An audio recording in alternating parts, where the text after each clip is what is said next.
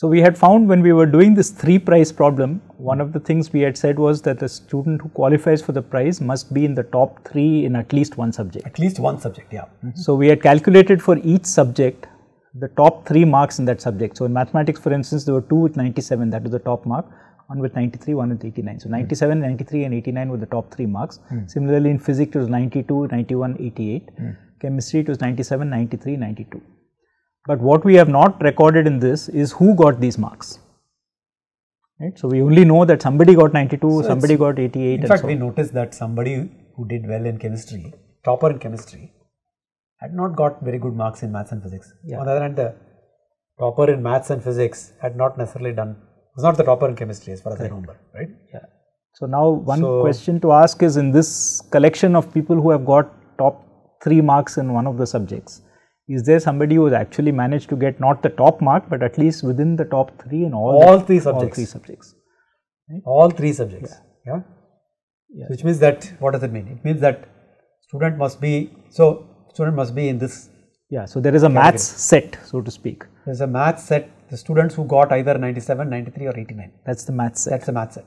Then we have a physics set. So people who got in physics 92, 91 or 88. Yes. And then we have a chemistry set. It's 97, 93 or 92 in chemistry. Yeah. And now we want to check whether this intersection of these three sets is empty or not. Whether there is some student who will be there. I suspect that at least one student will be there. Maybe 2. So what we'll need to do is now find out. What's your guess? I think there will be 2, 3, 2. Maximum 1, I think. Maximum 1. 1? Yeah, maximum. None, Maximum. Okay, we'll see. We'll find out. Okay. Right. I think that there will be 2. Let us see what happens. So how do we do this? So we go through this. So we know anyway these marks. Yeah. So like all we have to do is filter this. Yeah. And like last time, we will record the list. We will not physically put in the indexes, markers, but we'll imagine that they are there. So without disturbing the thing, we will just note down in a separate thing the list of those cards. So anybody who has got, now we are doing the maths list. So maths list. So maths list. What you want me to check? 97, 93 or 89? Yeah, anybody who's got 89. Okay. So the card number is 14. You may keep maths in one and physics in another. You want to keep everything in one. No? Yeah, it's because there are only a few which will be in the top. So 14. 14. No. 87. No. 62. No. 97. Okay, that's 11. 97. 23. 84. No. 68. No. 87. No. No. 78. No. 81. No. 65. No. 57. No. 72. No. 63. No. 74. No. 72. No. 93. Yes. 93 is there, right? Yeah. 20. 93 is there. Yeah. 20. So 64. No. 81. No. 81. No. This is a repeat card, huh? Oh, so I think maybe that's a misprinted card. Maybe we should pull it out. Yes. 71. No. 87. No. 62. 74. No. 74. No. 44. No. 62. No. 52.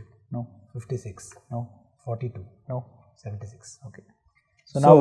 So now we have come up with these 4. So and I didn't disturb it because without disturbing, because the same order. Yeah. We just the same order. Yes. Yeah. And actually we can validate that we got it right, because here according to our calculation there were 97, 97, 93, 89. So there should have been 4 and we have 4. We have 4. So okay. So we have to do the same thing. Of course, we could have done it in one iteration without having to do it again. Yeah, but it's just, supposing we had done it at different times and kept track of it, it's just to illustrate that. Alright. So physics, like that we can do physics also. So we want 88 and above. 88 and above. 92. So 11. 11. 23. Okay. 7. Okay. This is not 88 and above. Physics 88 and above. Yeah, 88. Planets 9. 88 and above. Yeah, yeah. 18. 18. Yeah. 5.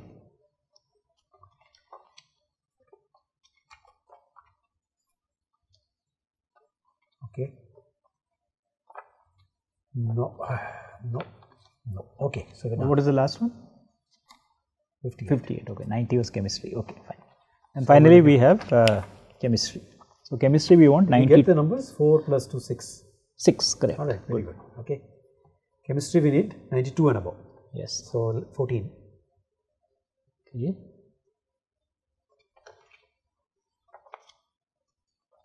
Yeah. 11. 92 and above.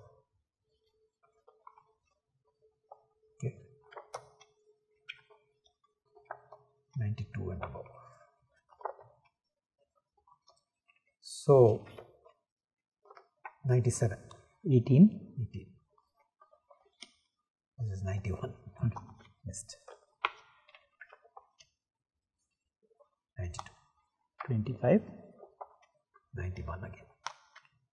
High scorers in chemistry. Okay, 62, 78, 90. Okay. Okay. There should be 1, 2, 3, 4. We're Not right. bad. All right. Good. And now, So now what do we do? What is the question? This is a set of all the people who scored in the top 3. top 3 marks in maths, top 3 marks in physics, top 3 in marks. chemistry. So we don't need the cards now. Yeah. We don't need this also. This is all we need. Yes. So from these 3 sets, we want to find out if these 3 intersection of these 3 sets is Yeah. null or Yeah. has something. So how do you do it? You have to iterate. You go through this, Yeah. So and for each of these, go through this. And each of, so it's a 3 iteration, iteration. My God. So we do one pair at a time. We can do, no? I think so. I think first we will find out those Maths who with are physics. both maths and physics. Only Maybe those we can need to be checked. Make another card and do it. Let's Yeah. do it. So let's do that, because there's no point in looking for somebody in all 3 if they are not in 2. So first we will do maths plus physics. So maths is intersection with physics. So which means that you go through all the maths. So 14, is it there? It's not there. No. 11, Yeah. So 11 is in there. So that's okay. 23, 23 is there. 20, not there. No. And So that's this it. is Right. 2. So we have got two people who are in maths plus physics. So now you intersect that with chemistry. Yeah. So we can Go check through the smaller list. Better go through. Yeah. 11, So 11 is there. So I'll write MPC. So 11 is there. And 23 is not there. that's it. 23 is there. Say I won. You got 1, huh? So I said at most 1. And You said at most 1. So 1. Okay. All right. So here again is this is an example of where we. And if you want to find 11, presumably you have kept the bookmarks. Yeah. Then So we you would go just have to directly look for the bookmark for 11 and we would get that card, right? So we have again we wanted to find whether or not there is any common student among these 3 sets. So we first found the first set, made a list out of it. List of bookmarks, list of Yeah. ways to index, right? Indices. Physics we found the set, chemistry we found the set, and then we found the intersection through an algorithm. Without disturbing, going Without back. disturbing, we didn't disturb the cards. That's the key thing, right? Yeah. And then we identified that there is indeed one person, we can pull that person out. Yes. Wonderful, interesting.